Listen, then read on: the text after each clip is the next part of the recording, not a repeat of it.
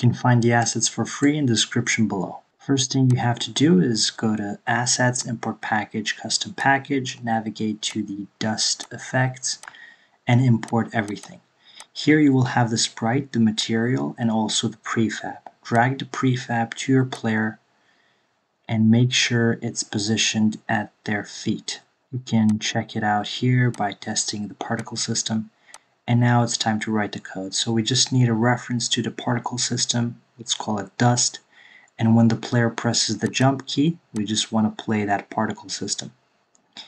And then when the character is flipping direction, we want to check if it's grounded. If it is grounded, we just want to play the dust effect again.